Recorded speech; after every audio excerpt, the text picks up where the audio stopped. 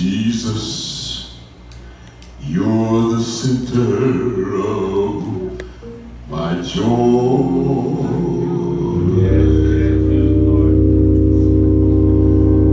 All that's good and perfect comes from you.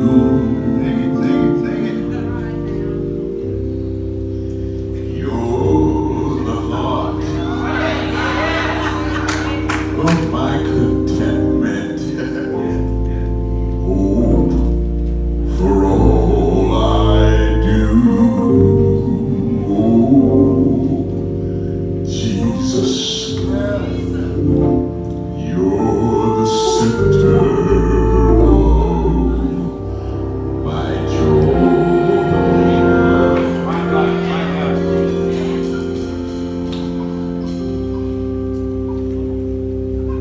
You are why I find pleasure. That's right. In the simple things of life. You're the reason for the meadows and the streams.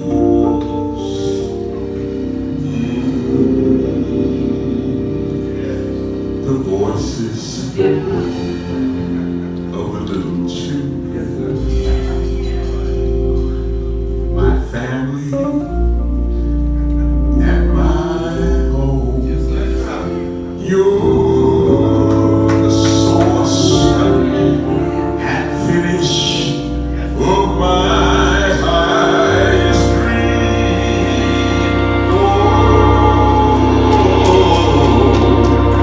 Jesus, you're the center of my joy, my joy, all of my joy. All that's good and perfect comes from you. You're the source of my contentment. Hope for all I do. Oh, Jesus, you're the center of my joy.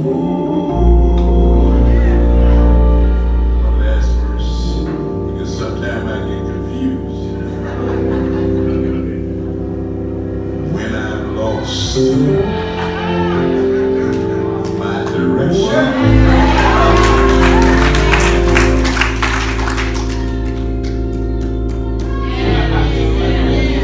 you're the compass for my way. You're the fire at night, when those nights are long and cold.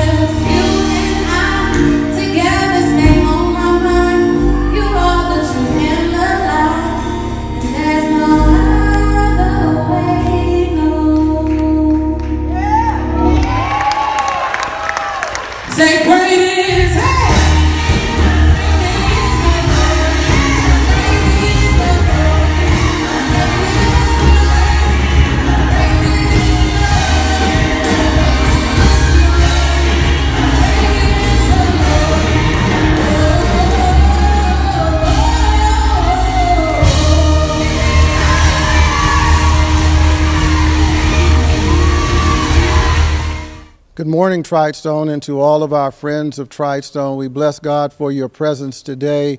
I want to encourage you to pay careful attention to the word that God has given for this week. There are some critical, basic, fundamental Christianity issues that the Lord has been speaking to me about that is really important in this season. Go with me in a word of prayer. Father, we thank you for the opportunity to share your truth. Your word is truth, and we pray in the name of Jesus that you will open it up in such a way that your children will walk in obedience to you. Help us to understand your ways in order that your kingdom would come and your will would be done in us. Bless now these your words in Jesus' name. Amen. Over the last several weeks, we've been dealing with that key word found in John 15, where Jesus says, "Ye are my friends if ye do whatsoever I command you to do." That word whatsoever is a prominent word, words that need to be really understood and featured in the lives of every Christian. It really opens up all of the boundaries that we set in God's way. If we don't operate in whatsoever God tells us to do, then what we're doing is we're operating to the rationale of our own minds rather than in obedience to our Father who leads and guides and directs us. So we miss opportunity for blessings simply because we're operating in sacrifice. We're not operating in obedience. As a matter of fact, many people who have gone to church their whole lives may have had only select moments where they actually obeyed God. And all other times were likely just ideas that they had that they brought to God as sacrifice, but not realizing that it was a sacrifice, counted it as obedience. And this is the risk that we have for disregarding some of the Bible examples. The Bible should really establish a precedent for things. The Bible should really be the example of God's ways to the church. But for the most part, when we read the Bible, we don't necessarily take those examples or circumstances that the Word is teaching out of and apply them to today. We typically disregard some very prominent teachings that the Lord gave. So today, I want to deal with the specifics of the whensoever of the whatsoever. The whatsoever, as we've been talking about, is when you are willing to do whatever Jesus tells you to do because you are his friend. And there is an aspect of the whatsoever that we need to focus on today, and that is the whensoever of the whatsoever. And that is the key to obedience. The only way that you can actually really be obeying God is if you have responded to a whensoever moment to a whatsoever commandment of the Lord.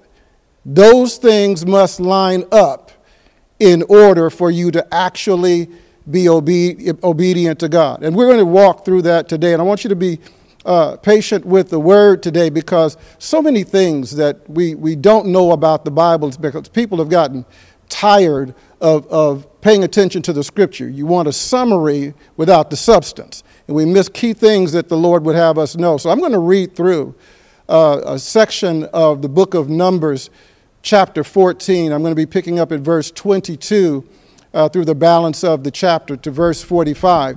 But before we get to this moment, the reason why I'm picking up here is there's things that happened before that are critical to understand. So let me summarize that before where I'm going to pick up and read today. The children of Israel have gotten to Kadesh. And when they got to Kadesh, they decided to send out 12 spies into the land, a representative for each of the 12 tribes of Israel. They went and spied out the land. They came back with a report that, yes, the land is great land. It flows with milk and honey. And, all of that is good, but the cities are walled cities. We saw the children of Anak there. So they were afraid of the size of the confrontation that was going to be required in order for them to operate in the whatsoever God said, which was to cross into this place and take the land. That was God's commandment. It was the whatsoever. It was not, and I want to amplify for just a minute. When you get specific instruction from God, that is on the same par as the Ten Commandments. It is the specific thing that God wants you to do in order to be obedient. And if you are a friend of Jesus, it matters to you to do whatsoever God is saying. And the children of Israel were still kind of, rebelling against having to obey God for a specific direction. Operating to the commandments can be, basically based upon our interpretations of things. But when you get to the realm of operating in whatsoever God says, it means that you are a sheep that knows his voice and you're following him. That's what's really missing in today's world. And it is because we ignore the Bible as precedent setting. It should tell us what to do today because of what it said back then. And I want to give you an example of that so that you can begin to see the importance of whensoever, of the whatsoever. That is the key to obedience. Whensoever is connected to the whatsoever if you are obedient to God. So the children of Israel had the spies come back. 10 of the spies gave a negative report. And when they brought back word, the people were upset. They cried all that night. They woke up the next day angry with Moses and Aaron. They wanted to stone Joshua and Caleb for coming back and saying that we could go and take the land. The people rose up with an accusation against God. They even said, would God that we had died in Egypt. Or would God that we had died in this wilderness? And God, why have you brought us out here to fall by the sword and to have our wives and our children to be a prey to these people that are in this land, these giants that are in the land?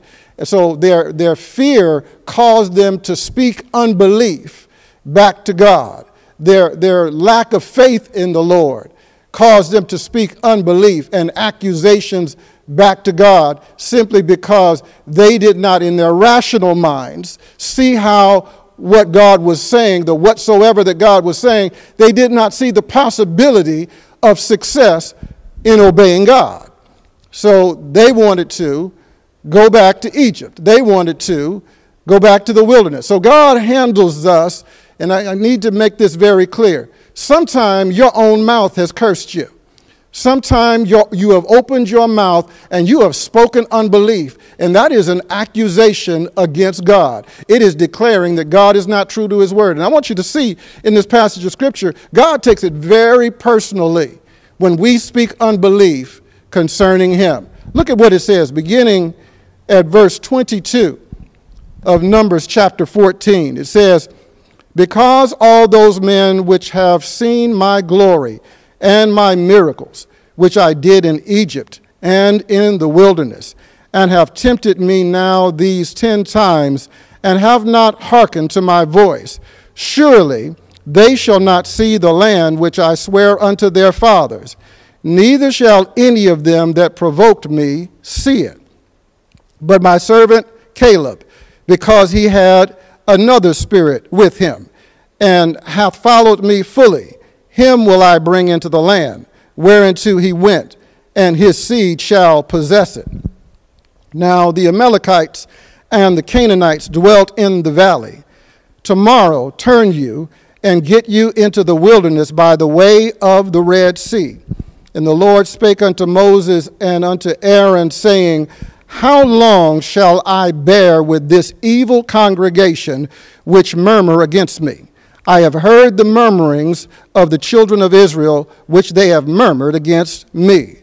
Say unto them, as truly as I live, saith the Lord, as ye have spoken in mine ears, so will I do to you. Your carcasses shall fall in this wilderness, and all that were numbered of you, according to the whole number from 20 years old and upward, which have murmured against me. Doubtless ye shall not come into the land, concerning which I swear to make you dwell therein, save Caleb the son of Jephunneh and Joshua the son of Nun. But your little ones, which ye said should be a prey, them will I bring in, and they shall know the land which ye have despised. But as for you, your carcasses, they shall fall in this wilderness, and your children shall wander in this wilderness 40 years, to bear your whoredom until your carcasses be wasted in the wilderness. After the number of the days in which ye search the land, even 40 days, each day for a year, shall ye bear your iniquity, even 40 years, and ye shall know my breach of promise. I, the Lord, have said, I will surely do it unto all this evil congregation that have gathered together against me. In this wilderness they shall be consumed, and there they shall die.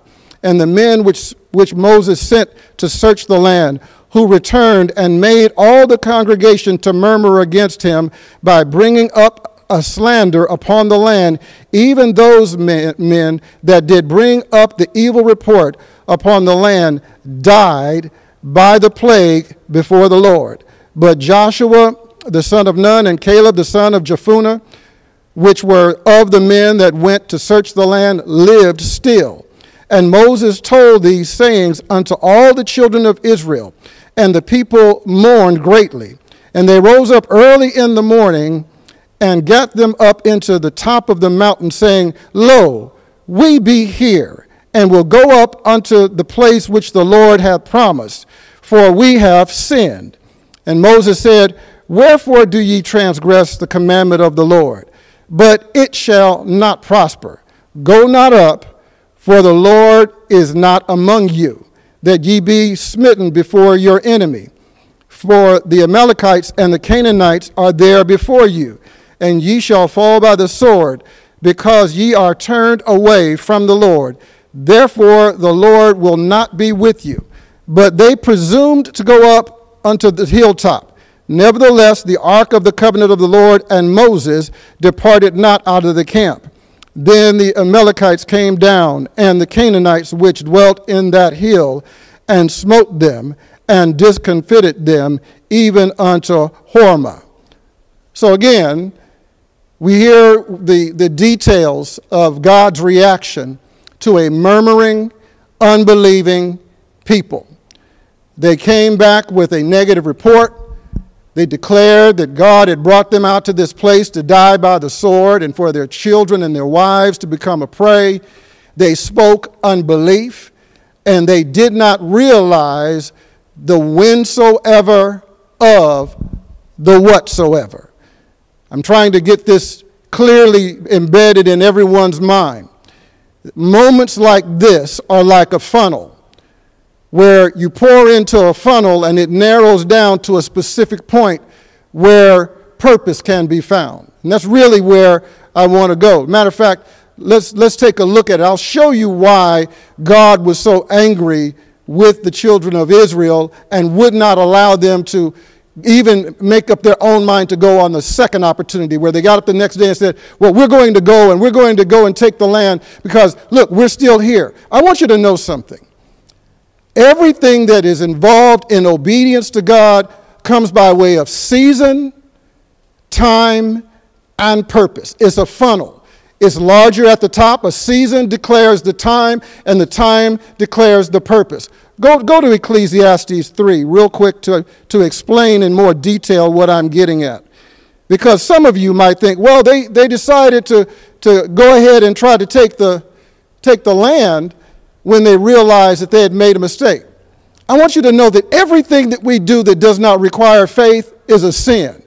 Everything that we do, every time we call ourselves doing something for the Lord, if it's not done in obedience to his voice and done at the time that he designates, it is sin. The Bible says if any man would come unto God, that he must believe that he is, and that he is a rewarder of them that diligently seek him. That's out of Hebrews 11:6. Everything that we do that is not done in faith is of sin. And we have practiced sin, and we have operated in sacrifice, and have never desired to obey God because we don't understand the alignment between season, time, and purpose. Season declares the opportunity, the window for time, and time declares the window of opportunity for purpose. And God has established everything consistently. But we have ignored God's ways. And for that reason, we don't understand the whensoever of the whatsoever. Because if you're not responding in the right time to the whatsoever commandment, you have not obeyed God. It is simply that straightforward.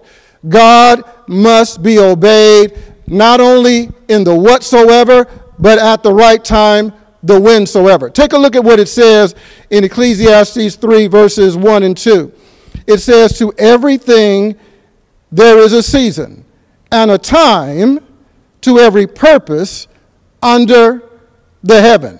Verse 2, a time to be born, and a time to die, a time to plant, and a time to pluck up that which is planted. The relationship between season, time, and purpose is always aligned under heaven. God establishes seasons, and then God establishes within the season designated times for his purpose to be carried out. And time is subject to the season, and purpose is subject to the time. There is a designated window of opportunity to obey God.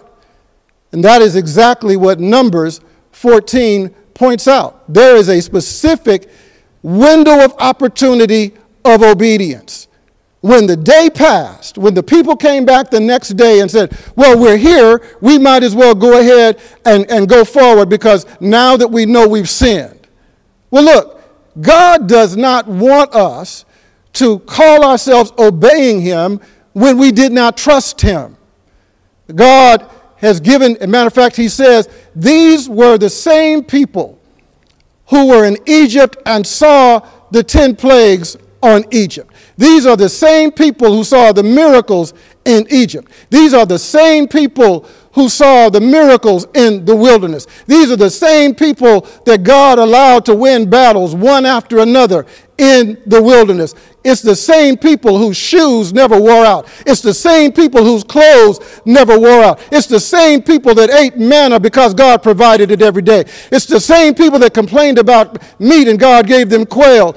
God provided for everything every single day for the people of Israel. And when it came time for them to take what was promised them, they were cowards and they did not give credit to God for everything that he had done all the way back to Egypt when he sent Moses to come and tell the Pharaoh to let my people go.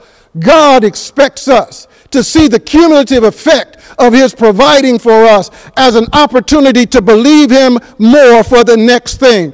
But it is as if we are operating in spiritual amnesia.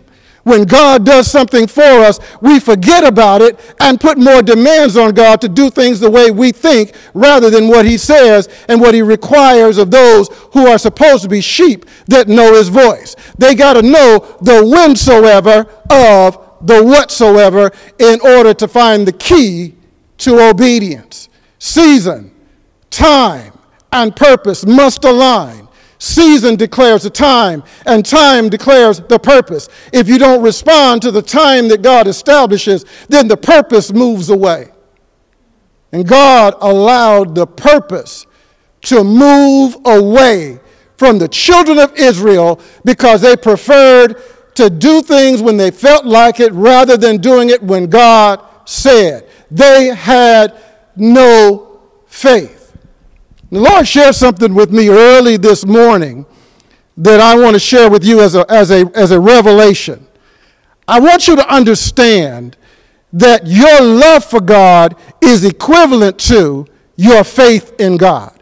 You cannot love God more than you trust him. So if you don't trust him, your love for God is diminished by that lack of trust.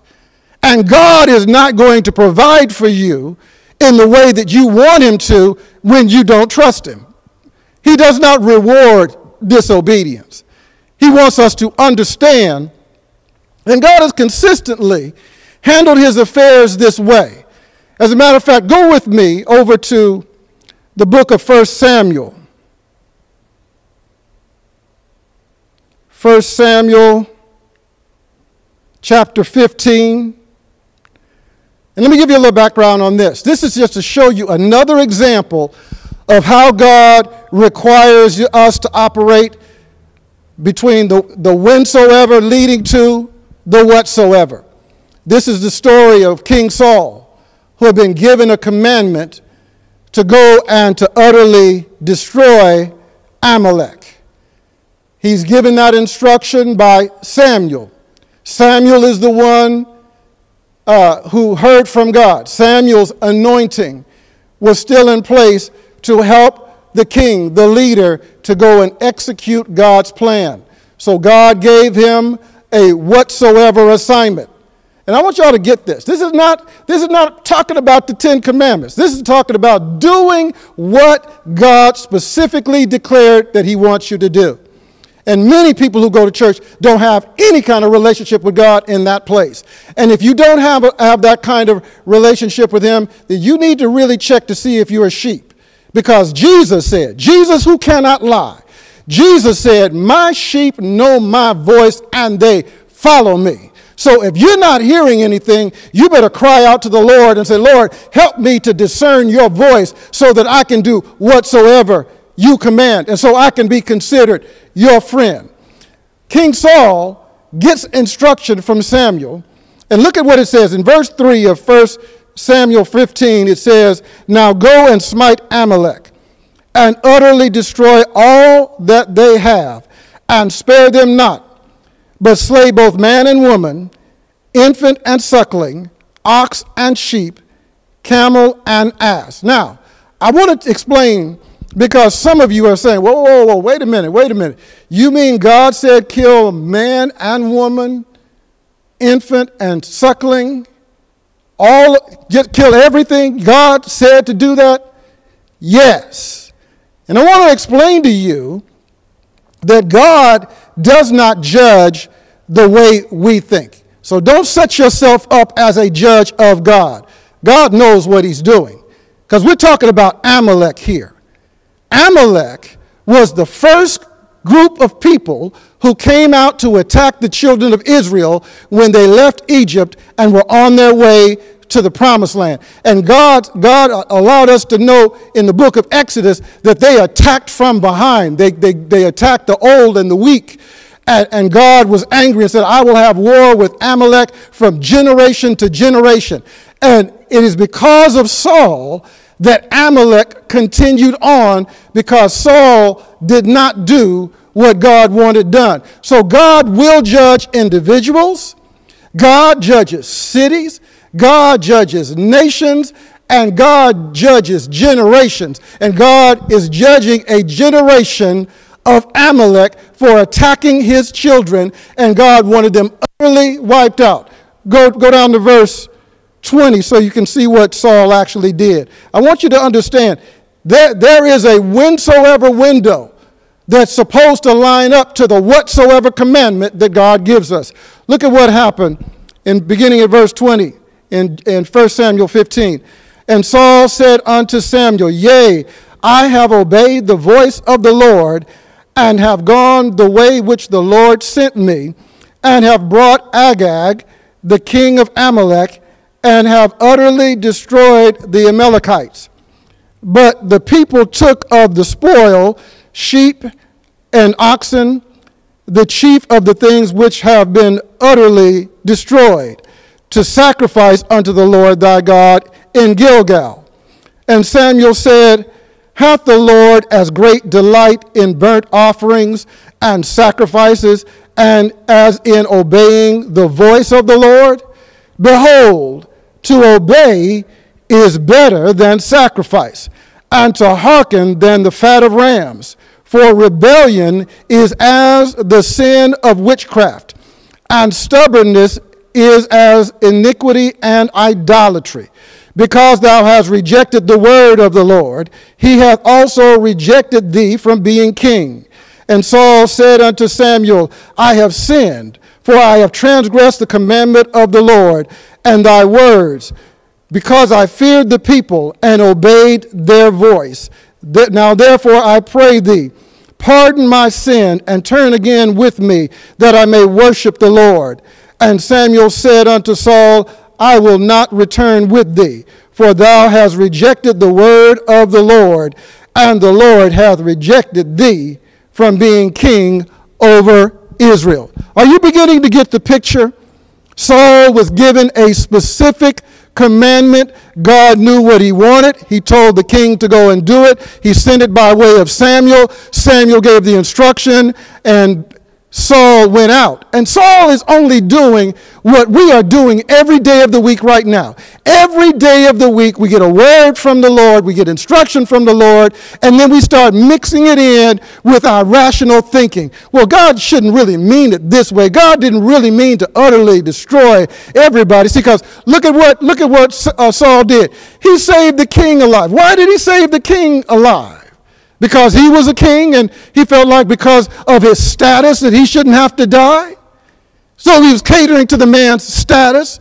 And then these people were catering to their own lust for wealth, and they kept what they thought was good, and then they claimed, oh no, we're doing this for the Lord. We're going to sacrifice at Gilgal. No, they were keeping the best stuff because they were greedy. And greed, I got to share this. It's not from the text that we're preaching from today. But I got to tell you, the Lord reminded me this week that everything that the prophetic utterance concerning this world all the way to the end of time springs forth from the source of greed. The people of God didn't let the land rest. And God is carrying out these last days, the fulfillment of prophecy and the amount of time lining up season, time, and purpose because greed provoked God. Greed, the evil that is the common thread of the United States of America. Greed driving all of our decisions and interrupting the whensoever of the whatsoever. We don't seem to have a clue as to how to obey God because we have greed glasses on. We only see things based upon our greed. We don't discern the ways of God, the will of God, the move of God, because we don't see the Bible as establishing precedent for us to benefit from. The Word of God is given to us so that we can understand the ways of God. When the children of Israel got to Kadesh and they didn't want to cross over, they were using their minds. Their minds got the best of them. Fear got the best of them because they thought, how could God be sending us to go up against the children of Anak? How could God be expecting us to go up against these walled cities? But you got to understand something. God deserves credit for everything that he does. Every blessing he's given you should put you in position to believe him for the next blessing he wants to give you. If you don't believe, it means not only do you not believe, it means you don't love him like that. Because your love for God is restricted by your faith. Whatever you believe him for, you can also love him for that. But for everything you don't believe him for, you don't love him for that thing. There is an inseparable connection. There is a correlation between your love for God and your faith in God. And it makes sense that the great commandment says, thou shalt love the Lord thy God with all your heart, soul, and mind, because your love for God causes you to believe God. It causes you to trust God. But without that, if you don't trust God, then you also do not love him. God knew that. God allowed it for the children of Israel who were rebellious there at Kadesh to go and wander in the wilderness until their carcasses fell in the wilderness. And every word of unbelief that they spoke back to God, that he said he heard it in his ear, he said, everything you said about me, I'm going to use your own words to punish you. I'm going to use your unbelief to chastise you. I want you to know that process is still going on right now, where people speak unbelief, and you are going to be judged. You are going to be punished for your mouth cursing you. Every time you open your mouth and you let your unbelief escape, God is going to hold you accountable for those words. That's the reason why it's death and life in the power of the tongue, because what you believe about God comes out of your mouth. God wants us to benefit from his willingness to bless us. And the only one who really seemed to get this thing right is Jesus himself. Go with me to John chapter 5, and I'll be closing here. John chapter 5, verses 19 and 20. Jesus gives us the secret for discerning the whensoever of the whatsoever, which gives us the key to obedience. Jesus gives us the formula, the methodology for being able to discern the whensoever so that you can find the whatsoever. Look at what it says here in verses 19 and 20 of John chapter 5. Then answered Jesus and said unto them, Verily, verily, I say unto you, the Son can do nothing of himself, but what he seeth the Father do. For what things soever he doeth, these also doeth the Son likewise. For the Father loveth the Son, and showeth him all things that himself doeth. And he will show him greater works than these, that ye may marvel. Two things. Jesus said, you got to get this, the only begotten of God, who walked on the water, who raised the dead, who turned water into wine, he said, I can do nothing of myself, but I do what I see my Father doing. And whatever I see my Father doing, that's what I do. So what Jesus is doing is using himself as an example for all who would believe on him to take on the same approach, to watch for the move of God. There is something that God is working around you every single day. There is something that God is trying to show you every single day. And you may be brushing it off as coincidence. You may be brushing it off as it's not important, not something you need to worry about, something that you should just overlook. God works with us by repeatedly trying to teach us something that we don't know. Jesus says, even I, the only begotten of God, can do nothing by myself. I only do what I see God doing first. So that is what is supposed to be happening. I want to tell you, this thing works. This thing really works. The reason why Triedstone is in this facility, because God showed us what he was doing, and then we joined him in what he was doing, so he worked the miracle because of it. And the second part of it in verse 20 is Jesus explains how this whole methodology works.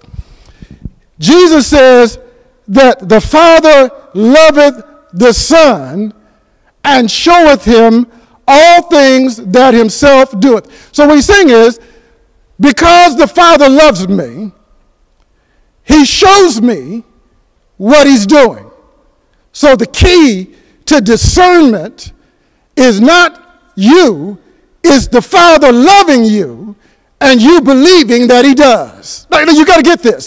This is what God, and I tried to share this with people and it just sounded too strange to explain. But in the midst of God working this miracle for Triedstone, God said something to me that sounded outlandish, but I knew I heard him. He said, and I've shared this before, he said, I need you to believe me as though I would do this for you above every man on the planet. What God was trying to do is to get me to line up with this passage. He was saying that I need you to believe that I love you enough to show you what to do.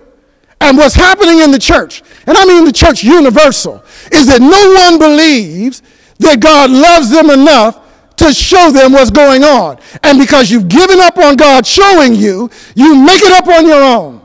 You do it your own way, and you stay at sacrifice and never find obedience. Obedience is doing whatsoever at the whensoever moment. And if you miss the whensoever moment, the whatsoever is no longer available to you. The window closes. When the window closes on whensoever, whatsoever is no longer available to you. The people found out when they were at Kadesh. You can't just do it after you realize you made God mad. You can't just do it when it's on your terms and it no longer requires faith.